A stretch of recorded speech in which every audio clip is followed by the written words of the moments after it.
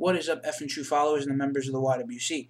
JC Styles here, F and True Wrestling, back with another video for you tonight. It was just announced that interim Raw GM and the head of talent relations, Mr. John Laurinaitis, has given Triple H what he has wanted, and that is Kevin Nash re-signed to WWE roster to compete on Raw.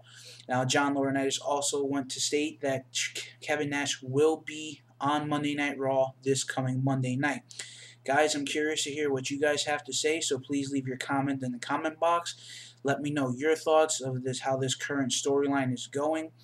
Also, I want to thank everybody again. Can't thank you enough for being patient with me and Brian. Winter Storm Alfred knocked our power out late Saturday night. We got it back early Tuesday. Late Monday.